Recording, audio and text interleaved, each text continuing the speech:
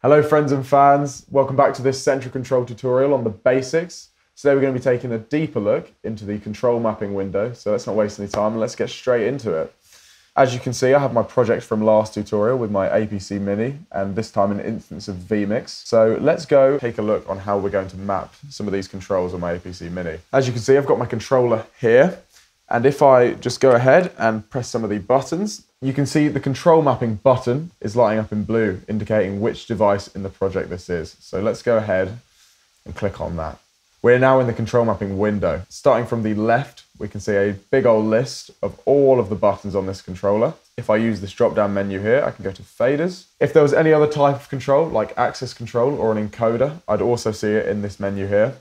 Right next to that, I have the jump to control toggle. Now this is super handy to try and find a control on your device as quick as possible for an existing mapping or mapping something new.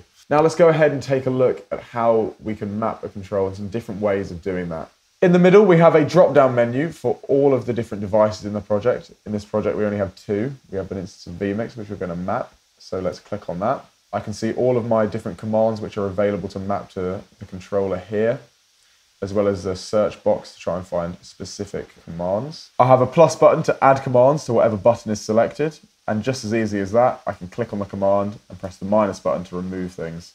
To the right of that, I have an up arrow and a down arrow to move the commands in the list. Let's map the preview and the program row on this APC Mini. In my instance of vMix, I have only 4 inputs, which we'll be mapping today. A nice little clip. And we're just going to search for the set mix preview command. I'm going to wind the input number back to 1. You can do that with the scroll wheel or just with the up and down buttons. And we'll start off by mapping it using the quick assign function. Now quick assign is really good for bulk mapping a bunch of stuff.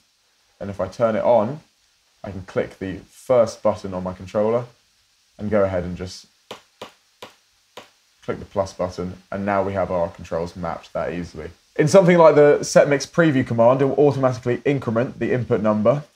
So each button correlates to each input in vMix, making it really easy to map things quickly. If you want to go even quicker than that, we can use the rapid assign function. What I'm going to do is hold shift, select all of them, delete all commands. We can do the same thing with copy and pasting commands, holding the shift and then clicking whatever button we want to copy and paste.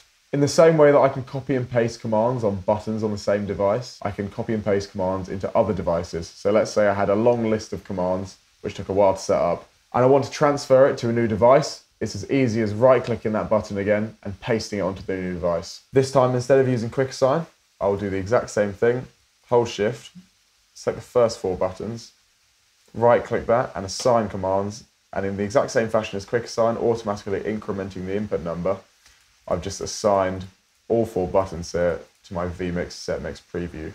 To the right of my commands list, I have my parameters inspectors box. Now this varies on commands and devices, so you'll have to get familiar with what parameters are available for each device that you're using and the commands using that device. In this case, when I'm setting my mix program or preview in vMix, I'm able to select my input number and the mix that I'm trying to affect. In another example, being auto mix, I'm able to select my mix and then the transition number. So this really varies on what commands you're using on the device. Let's now get something working in vMix. I'm going to start by mapping my faders. So let's go across to the faders section, click on fader 1, and then find the set mixer level command. Make sure input 1 is selected, turn on quick assign, and chuck them faders into the mapping. Now that we've done our faders, let's do the buttons. Just as easily, I'm going to go back to the buttons section, go to the first button, start by doing our program row. So let's do set mix program, input number 1, turn quick assign on again. Do those 4 buttons on the first row. Now I'm going to turn on my jump to control to find out where the second row of buttons lay. Here it is, 2.1, and we're going to do set mix preview. Make sure that's turned back to 1 and do the exact same thing. There we have it. We have our preview row, our program row, and then the audio faders. Let's jump into vMix. There's our preview. And we have our faders, physical controls now, right on the APC. As you can see with the vMix device, the button feedback is automatically mapped to the APC. So that's one less thing we have to worry about. Let's say we have trouble with one of the buttons and we want to block the execution. There's a lesser known feature in Central Control where if I go to the button that I want to block, let's say Matrix 1.2, right click, I can click block execution. Now this will temporarily stop this button from sending any commands out to the devices, and the same can be done blocking the feedback. I find this especially useful in the troubleshooting process, so I can toggle commands on and off and figure out what's doing what. That's about it from me. As Central Control is quite a modular piece of software, device mappings can vary from project to project, so if you have any questions, be sure to join the Central Control Facebook group and drop any questions you have in there. Myself or Joe or any members of the community will get back to you and try and be as helpful as possible. Thanks for watching.